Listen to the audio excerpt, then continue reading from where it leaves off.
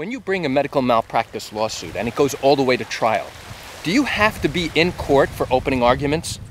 Would you like to learn the answer? Come join me for a moment as I share with you some great information. Hi, I'm Gerry Oginski. I'm a New York medical malpractice and personal injury attorney. The answer is, yes, you do. You do need to be in court. Now, you might be thinking, I can't do it. I have a job. I can't take off of work. I have no way to get there. And you know what? That may all be true. But remember this. If you are now asking a jury, 6 members of the community, to make a decision about whether you are slightly more likely right than wrong than what you are claiming is true, and ultimately you want the jury to evaluate the extent of your injuries and to give you money as a form of compensation, what do you think it's going to mean to the jury if you are not in court watching these proceedings? What do you think is going to go through their mind if you are not there? I'll tell you what's going to go through their mind. They're going to wonder, where are you? Are you physically incapable of coming into court? Are you disabled, and is that why you cannot come into court? Or is it that you just don't want to come into court, or that it's inconvenient?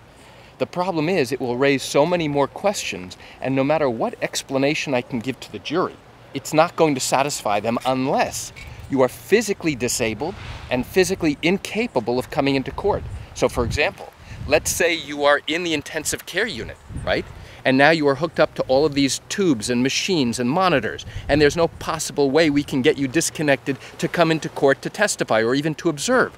In that instance, it's totally understandable, and we can give the jury a detailed explanation about the fact that you are still in the hospital, still in the intensive care unit, trying to recuperate from all of the injuries you suffered because of the carelessness of this doctor.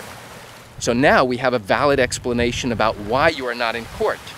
But other than that, you need to be in court because this is your lawsuit and you are asking the jury to give you money and give you a verdict in your favor.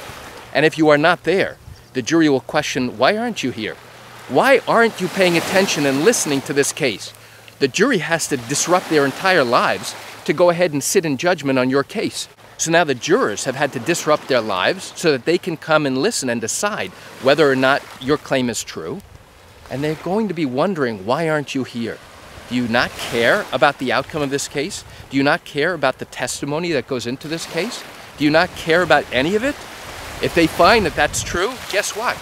They'll have no incentive to side with you.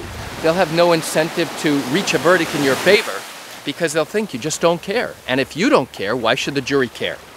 So, in every single case that comes up for trial, the question is, do I have to be there during opening arguments? The answer is, you most certainly do. So why do I share this quick information with you? I share it with you just to give you an insight and an understanding into what goes on in these medical malpractice cases in New York. You know, I do understand you're watching this video because you likely have questions or concerns about your own matter. Well, if your matter did happen in New York and you have not yet started a lawsuit because you still have questions that need to be answered, what I invite you to do is pick up the phone and call me. You know I answer questions like yours every single day, and I'd love to talk to you. You can reach me at 516-487-8207 or by email at Gerry, Gerry, at oginski-law.com. That's it for today's video. I'm Gerry Oginski. Have a wonderful day.